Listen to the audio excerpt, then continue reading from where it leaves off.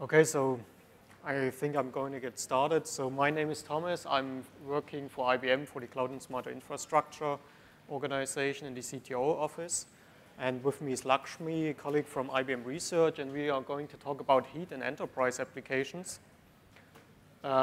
Before we go into details, I want to do some level set what to expect from this presentation. First of all, some terminology. What do we mean with application orchestration? And when you talk about orchestration, many people think about different things and about different levels of detail. So in our presentation, we talk about the deployment, or we understand the deployment of application components, including the underlying infrastructure, and also the management of a deployed application throughout its lifetime when we say application orchestration. When it comes to enterprise applications, it's typically large-scale deployments that have high requirements on scalability, reliability, performance, and so on. In the presentation, we want to share experiences in that field based on two solutions that we work on in IBM. So one is application orchestration and Smart Cloud Orchestrator, which is actually based on the Oasis Tosca standard. And then Lakshmi will present a project called Viva, which is a higher level DSL, especially designed for DevOps scenarios. And we want to relate this to Heat, of course, and show what we do today in addition to what Heat does today, but also how we already can use current functionality, and then also outline what concepts we think are important for software orchestration in Heat, and give a view on possible future directions. I want to get started with a couple of examples to give you a better feeling for what kinds of workloads we are talking about. Based on those examples, I'm deriving some common requirements that we think are important for software orchestration. Then we will present our solutions that we have today for software orchestration and how we use Heat in those solutions. And finally, just a couple of words on ongoing activities in the Heat community. It's also important, I don't want to make this a design proposal kind of presentation, because that is done in the design discussion, so I won't go down into those details, but just give you a brief summary of the discussions that are going on. So let's get started. So this is not actually I wouldn't call it a complex enterprise application, but I wanted to get started with this because this is known to everyone in the Heat community. It's the famous WordPress example, but it already allows us to highlight what we think is important. So for software orchestration, it's important to us to have software components modeled explicitly instead of having everything collapsed into a script which is inlined into instance user data, because that allows us to reuse things, and also so we can reuse an Apache module in another use case. We can reuse MySQL in another use case, and it also makes sense to separate it from the actual application workload, because that gives us a higher reuse factor. Looking at another aspect, if we want to make the web tier scalable, it has some impact on networking. So in this example, we say this thing, the application gets deployed into a private network, and if one thing is scalable, I have to care about things like load balancing, I have to care about floating IPs and so on. But in order to keep the model portable, we actually don't want to model the low-level details of networking. I don't want to go into floating IPs or into neutron network resources, but I want to keep it very abstract, because that allows us to have this much more portable, because one provider might use Nova network, another one would use neutron, and then in neutron you can have very different layouts. But to not hard code a model to what such a layout, we want to use abstract modeling concepts. I have some more details about this later on. Next, it's getting more complex. So this shows a multi-tier SAP application that we also want to orchestrate. three tiers, as I said. There's one server which is hosting the database instance, and SAP has a couple of storage volumes attached according to SAP best practices. Then there's a central instance, again a server which is hosting a central host component that shares configuration data and binaries with other components in the system. Then a sub-central instance where you basically log on and then which distributes the load to dialog instances, basically the worker nodes in an SAP system. And then there is a dialog instance which is handling the actual user sessions. And there's a connection between all of them via NFS. So typically the central host shares binaries, config data. The config data is used by the database instance, and the binaries and the config data are used by the dialog instance. So it's quite complex graph of components and dependencies. And what's important, what I want to convey in this picture is that from the dependencies, if we have a well-defined semantics, we can derive the complete processing flow. So starting from the bottom, the servers don't have any dependencies among each other, so I can deploy the complete infrastructure in parallel. I don't have to care about any synchronization. Then based on the relationships, we can basically walk up the tree.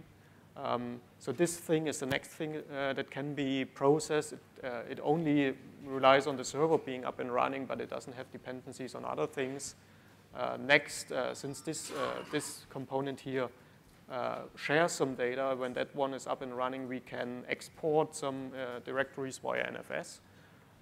Once that has happened, we can process the other components on the dialog instance and the database and mount NFS shares. After that, we can start a database because that one is depending on config data shared via NFS. When that is running, the central instance can be started, and finally, the dialog instances can be started. Another important thing in such a model are connections between components. And since that tier here is scaling, so I can have many dialog instances, I need a way to react to the scaling events, because in the SAP case, I have to update profile configuration data on the central host so that other components in the system know about the new instance. So to this connection, we have some signaling semantics attached. And by the way, this is powered by Oasis Tosca. So that's actually a model that has been built by SAP and a company called Venomic. So they built this according to a standard, and we can run it in our orchestrator today. The third example, and this is actually one where Lakshmi will give some more details later on, is a collaboration platform in IBM Connections, which is based on WebSphere. And in this example, I want to highlight some requirements on placement policies, connectivity constraints, and so on. So the application consists, or the deployment consists of a cluster of application servers, WebSphere application server. We have something called WebSphere Deployment Manager, which is a central component that you use for managing all your other components, for deploying workloads, so applications onto the application servers. And we typically, or in a production environment, we have many of those clusters, and the deployment manager is connected to each of those. Then we have a web tier in front. In this example, 2 web servers that are to provide high availability, and they route the traffic to the application servers. And in the back end, we have an HA configuration for the database, so 2 databases that provide the data for the application. Now, what's important here for production environments is that we have constraints on how to place all those nodes. So for one such cluster, so for this group here, we have an anti-collocation constraint that says at most 2 of those nodes must end up on the same rack. And then for all of the application servers, we have a constraint that at most 2 must end up on the same physical machine. So that allows us to spread it, to reach performance goals, and also to have high availability. The same here, so for the web servers, we want to have them on separate racks. For the database, we want to have them on separate racks. And we also have constraints on the connection to the storage volume, so it must be directly attached storage to be fast, and we have a latency constraint on the database, on the network connection between the two nodes, because the replication must work very quickly to have a hot failover configuration. So there are a couple of constraints that influence how that model gets deployed into the infrastructure. So based on those examples I just explained, I'm going to summarize a couple of requirements that I already mentioned. So first of all, and most important, we need a clear modeling of software components for the reasons I mentioned, ability to reuse things, and we basically want to have the software components also as stateful entities, because an orchestrator must know when one component is up and running so that it can start with the next component. We have some dependencies with clear semantics defined, and that allows us to derive the processing flow. And for multi-instance components, like many instances of a cluster member within a cluster, there might be a special constraint. For example, in the case of WebSphere, we cannot join all members to a cluster in one shot, but we have to do it one by one. That's just a thing that must be followed in WebSphere, because you cannot join them, the nodes parallel, because they depend on updates of the configuration data, or the cluster-wide configuration data. To ensure portability of application models, we think it should be possible, and we think it's a best practice to tell an orchestrator as much as necessary about the infrastructure, but as little as possible. So not go down into details about port configurations, about VLANs or subnets and so on, but just keep it at an abstract level. And finally, in many scenarios, we have requirements on placement, so there's a requirement for the concept of policies. And then, well, all of that was primarily looking at deployment, but deployment is only a very tiny fraction in the life cycle of an enterprise application. In SAP, so SAP guys, for example, told us that the deployment is about 7% of the life cycle of an SAP system.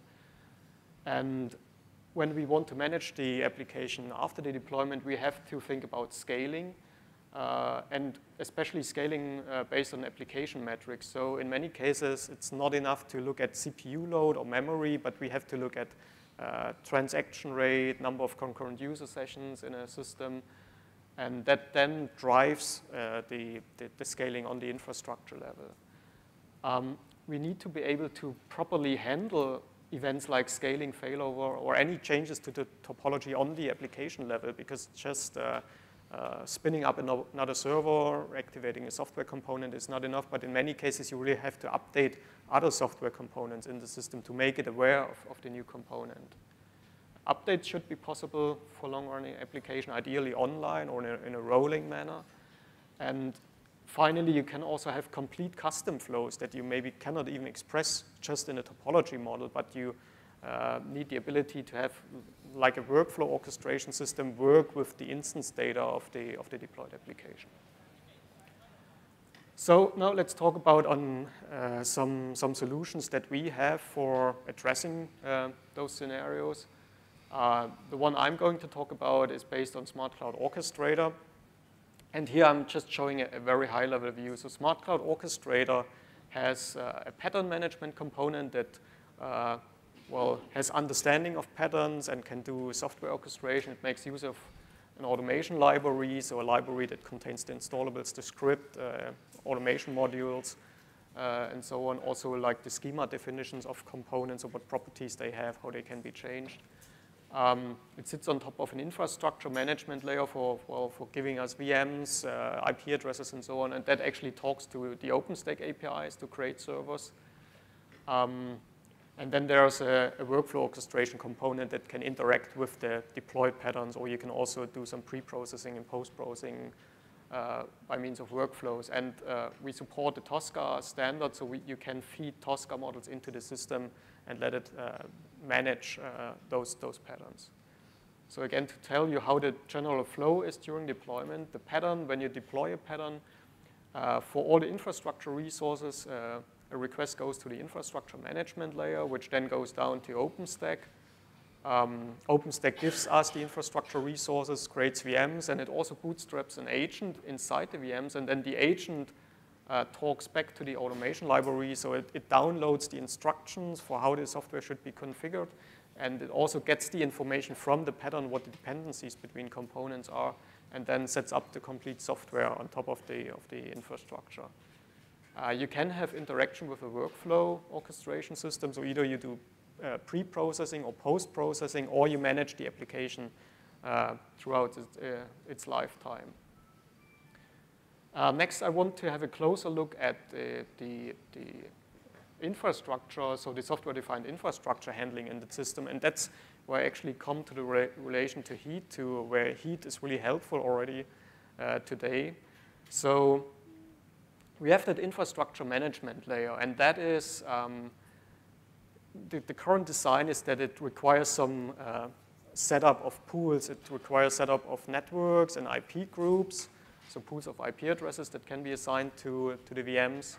It also requires the pre-allocation of storage pools, and then out of those pools, it allocates resources for the pattern deployments.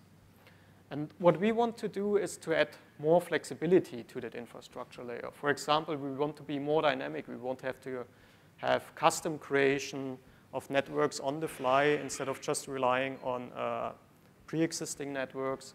We want to have richer set of topologies, and we want to have support for more types of infrastructure resources. So we thought, how can we solve it without implementing all that complexity in our infrastructure management layer? So what we did is we thought, well, Heat does all this for us, so we don't have to implement it, and that makes life much more easier.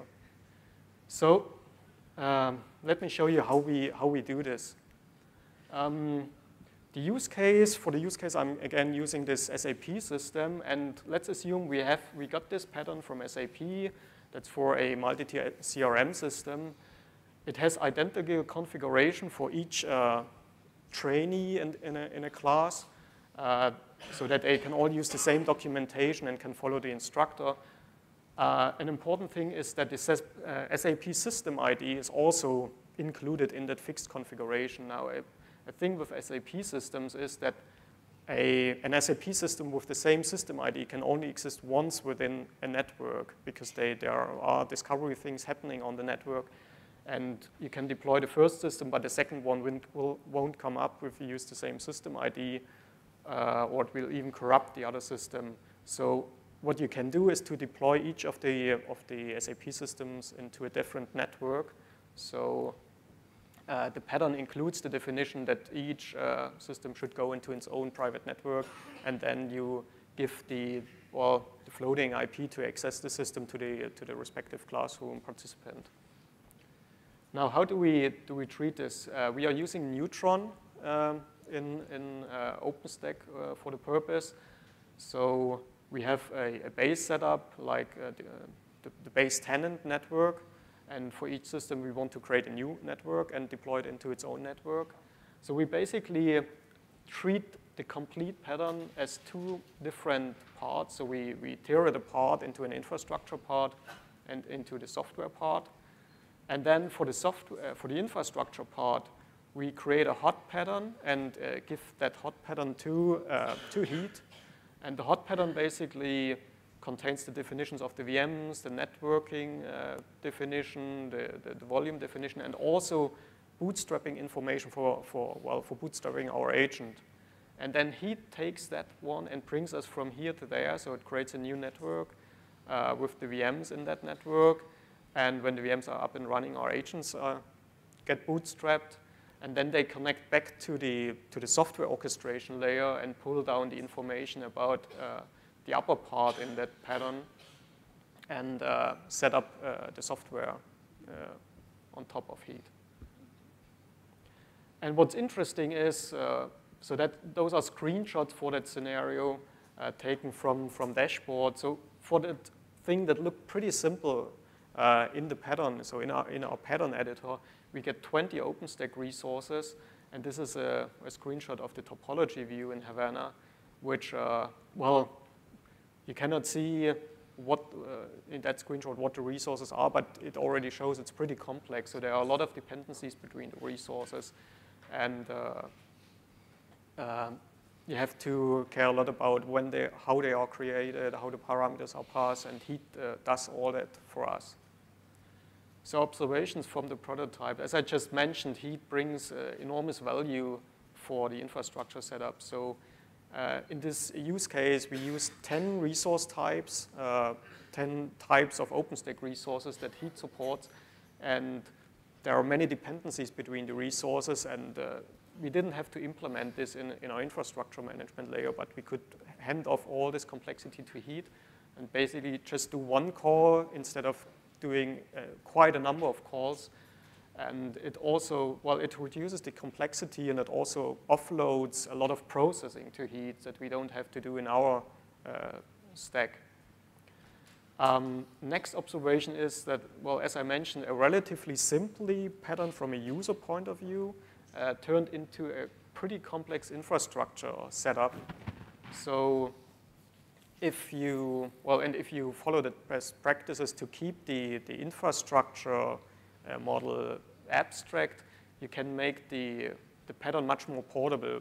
So in the pattern, we just had the notion of a network to symbolize that each system should go into its own network, but we didn't define like neutron networks and subnets and ports and routers and router gateways and so on, but we kept it abstract. And one thing where Heat is also helpful is that it has the concept of provider templates. So you can have different provider templates. That's a Heat terminology where you have lower level resources defined, and you can use that as a more abstract concept in another template, which allows you to, for example, switch from Nova network to Neutron, or between different Neutron configurations that you want to use in your data center. And then finally, the agent bootstrapping allowed us to do software orchestration on Heat as it exists today. And the software orchestration works because we have the dependency handling and everything in our engine today. What we are currently discussing with the complete Heat community is to add more capabilities for software orchestration so that Heat also handles the dependencies between software components. And then it will work the same for other software configuration providers. So Chef, Puppet, or simple scripts can also be deployed as software components, and then if Heat does the orchestration, we can maybe reach the same functionality. Finally, I want to say something about autonomic behavior. So in that prototype we built, we actually can have autonomic behavior in two different layers. So our agent framework can do things like scaling or monitoring of components. It can trigger failover behavior, and it can do this also based on application metrics. So you can have agents configured to monitor application transaction rate and throughput and user sessions and so on, and then it can trigger scaling in the infrastructure. In Heat, you can also do auto scaling, but today, at least what you get out of the box, it's based on infrastructure metrics, so like CPU and memory load.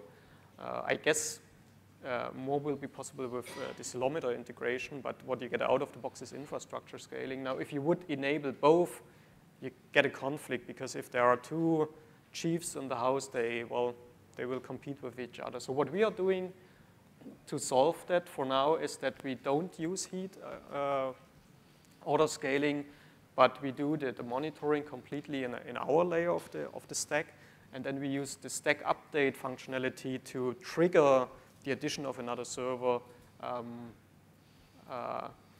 from the application layer. At this point, I will hand over to Lakshmi, but maybe stop to see if there are any questions. All right, then I hand over to Lakshmi to tell you a little bit about Vivo, which is another technology for software orchestration. Thank you. So just to give you some background, this is a project we started at IBM Research about 2.5 years back. And the goal was we realized that deployment automation is only one part of a bigger puzzle or a bigger piece. And this continuous integration, continuous deployment provides a very strong use case or scenario for deployment automation. And most of the time, we have found when talking to customers or people, they're ready to actually take the effort or time to build a model to automate their deployment only for the benefits they get later on in terms of such continuous deployment or continuous integration. So given that from day one, Weaver was born in the DevOps world, so we, it's, okay, I shouldn't look down, I think. It's a Ruby-based DSL, and we made the conscious choice of having, preferring a code as compared to having a visual description, we felt, and many people really liked having a concise description. So it's a Ruby-based DSL for continuous deployment, and it enables, or it allows the developers and the ops folks to come together and describe what they want for deployment. So there are parts of applications that are described, application components. So what you see in this side is an application developer's role who describes the application components, for example, a database component or a web server component, etc. And then you have the ops side of the puzzle, where an ops specialist would describe the infrastructure components. Here, infrastructure could be just virtual resources, network, physical network resources, or even middleware components for that matter. And then the ops folks and the app folks would sit together, or the dev folks, and then kind of bind or map application components onto the middleware and infrastructure components. And as you would know, there could be multiple mappings, one for a test environment in which probably you want to map all the application components onto a single, say, a virtual machine. And for a production, you would want a different. So what it allows us is to nicely capture the variations in terms of different deployment scenarios in this environment topology, and then keep these two pieces separate so that they could be independently reused. And so it enables separation of concerns in terms of dev folks describing what they want and the ops folks describing what they want independently. And also it allows reuse of those pieces independently. So a given deployment is described in this DSL using these three different components. And then it is actually, there is a compiler that takes this model, compiles, does some dependence analysis, and does some validation, and then does a deployment. So currently it can deploy to EC2, to OpenStack, and a couple of other clouds. So what I want to talk here is we wanted to both validate our premise that these kind of different views are needed, and they really add value. What better way than to actually apply it on a big application? So what we did was we took these IBM connections, and Thomas already presented a picture of this earlier. And this is an application that is reasonably large, has all kinds of traditional enterprise components. And also, it is actually used by thousands of IBMers every day. So it's a real application. So one of the advantages was, hence, we could go and grab the ops folks and the dev folks and bring them together and ask them to describe their pieces of this bigger puzzle. So that way, one could really validate. It was not an easy thing, but we getting all of them to actually do that, because there is both a lot of inertia as well as a lot of legacy stuff that they have, and they continuously question, is it really worth it? So at the end of the experiment, we were happy to see that they were convinced reasonably that it is really worthwhile. So in a sense, it's a validation for Heat's goal too, right? This is a DSL we explored, but Heat is aiming at the same thing, same space, and eventually, it will be this dev and the ops folks who will be together working on developing Heat templates and deploying them. So that's kind of the bigger context. And this application, so let me see, how am I doing? I have 5 more minutes, okay. Basically, it consists of WebSphere application nodes, which are grouped into clusters, what you're seeing in the middle. and it has these web servers on the front, and a database node and an NFS server on the back. And it has constraints in terms of availability. So a couple of constraints is the co-location and anti-co-location policies that Thomas already covered. So I'll skip those and go to this one. What are the difficulties we faced? So first, this was all done manually using a bunch of like, for example, even the installation of this whole application is using some custom installers. So there is no visibility into this installation, and hence it took a while to actually derive all the dependencies and put them all in a reasonable automation and structure so that actually this could be automated. So we wanted to not just automate running those scripts, we wanted to actually go deep and automate the wiring of the infrastructure components as well as wiring of the application components all automatically. So, like I mentioned earlier, the agility requirements actually motivated the effort, in the sense they really were doing very slow releases. They wanted to do offer like more frequent releases of their of the connections app, and also maintaining the configurations across releases, versioning them, etc., was getting very hard. So with all the availability and performance requirements.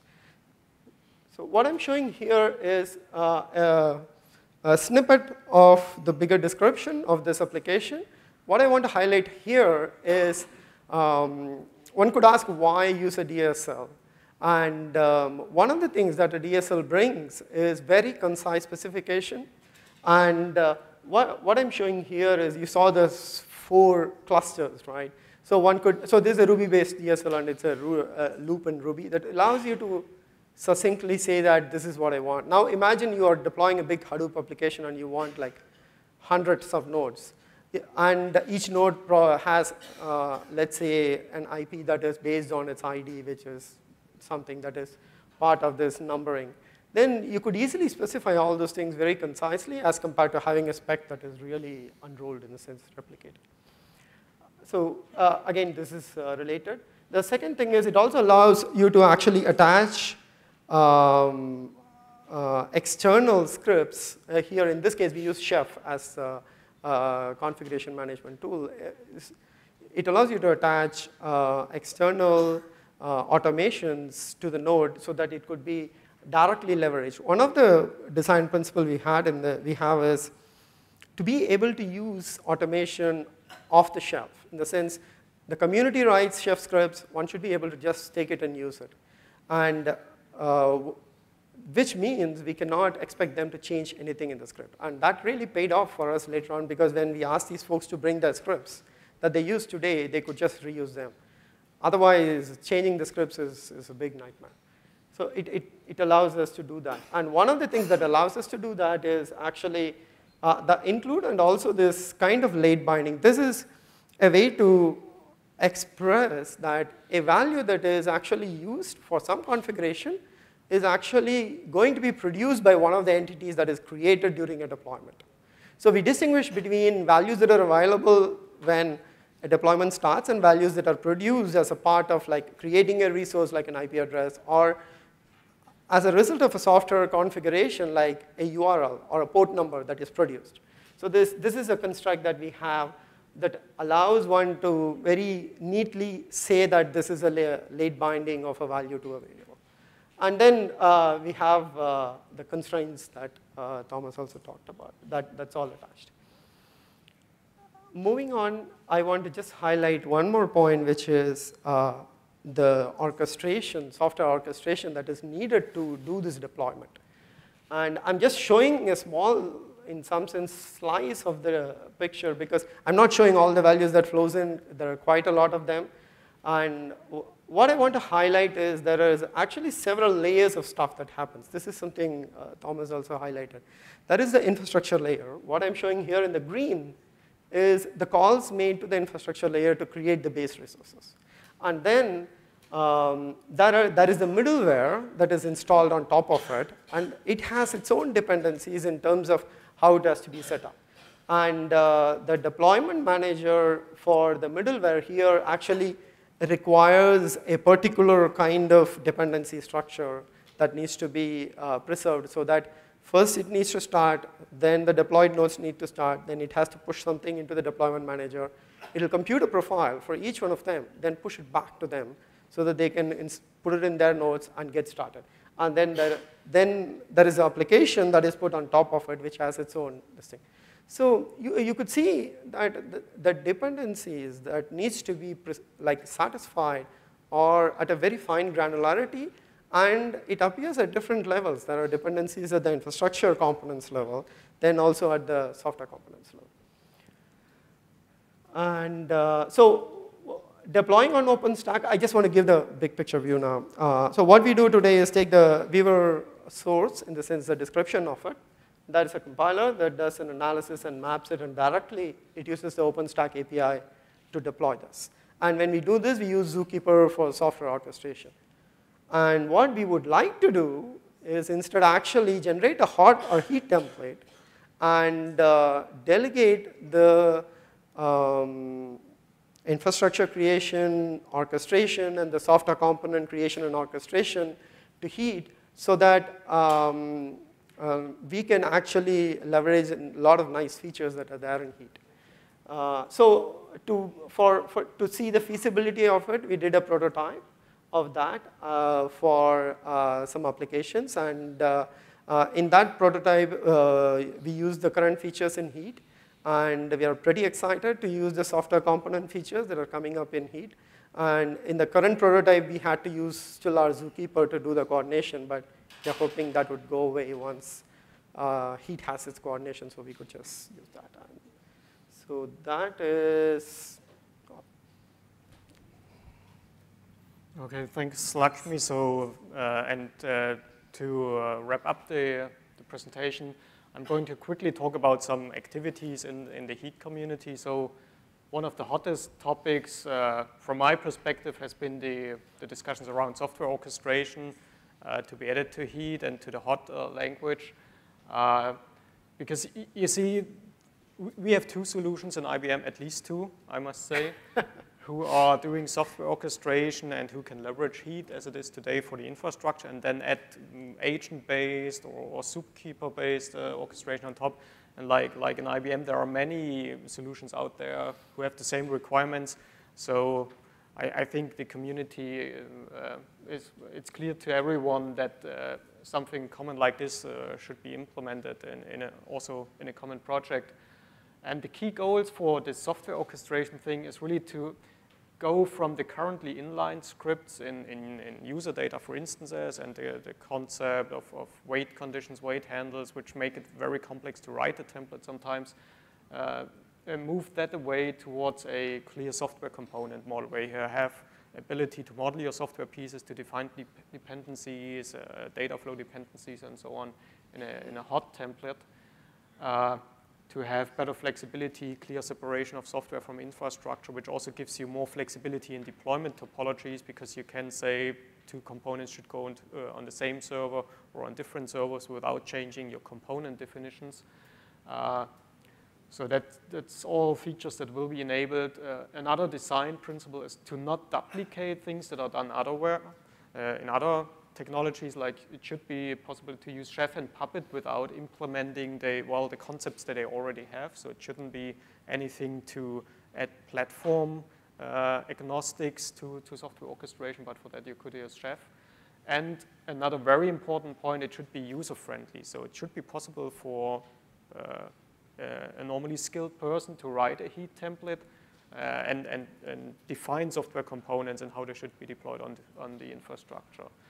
And well, there are actually two discussions, at least from my perspective, and we had those yesterday in the design summit session. So one is, what are the hot constructs, so that the constructs in the hot language to define this? So will we have, how do we express software components? Also, how do we express dependencies and data flow between components so that we can do real orchestration?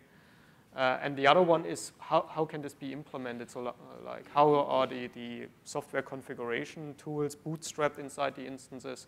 How is the metadata passed to those tools? How is the signaling done? to signal when one component is ready and the next one can be started. So those are all things that need to be solved. And again, here we can see what of the existing mechanisms in the engine can be used, but without surfacing some of the complexities that we have today in a template. Another discussion we brought up was this discussion around policies and placement. So, well, like we said, there are requirements for placement, for high availability, for performance reasons, constraints on networking, connections, and so on. And I would say this is not a heat or hot only discussions, but it requires very close interlock with other projects. So a lot of this has to be dealt with in Nova or Cinder or Neutron. But from a heat and hot perspective, I think we should think of a way to annotate a hot model in an intuitive way to, well, allow template writers to express those constraints. And then we have to discuss a way how this metadata gets passed to the underlying services. So can I add something here? Yep. So when I mentioned the way we currently did the experiment, so I did not show an important piece there. In this picture, actually, here, in this place between the DSL compiler and OpenStack API, there is a component called a placement engine that is actually sitting in between and trying to find placement and resources that satisfies those constraints, like the co-location policies, network policies, etc. And some of our colleagues here are now working with the Nova Scheduler group and other groups to actually see how that kind of a placement, more intelligent or more constraint-based placement could be actually incorporated into other components in OpenStack. I think once that evolves, then this will become even more relevant, the ability to express these kind of policies at the heat level and then be able to exploit those underneath things. Yeah. So, and with that, I'm ending the presentation. So we are really looking forward to an exciting Icehouse development cycle. And I just want to say it's been great working with the Heat community. So I started in April, and I learned a lot. And in some cases, I'm sure we will have requirements and say this and this must be done. And it's always good to have all the experts to talk to, because sometimes they just tell it, oh, it already works, do it like this and that. And that's actually amazing to get all this information and then work on things, work on closing the gaps together. So I'm looking forward to this. Yeah, I also share the same thing. I should thank the Heat community. They have been extremely welcoming for all the discussions and all the debates. So thank you very much.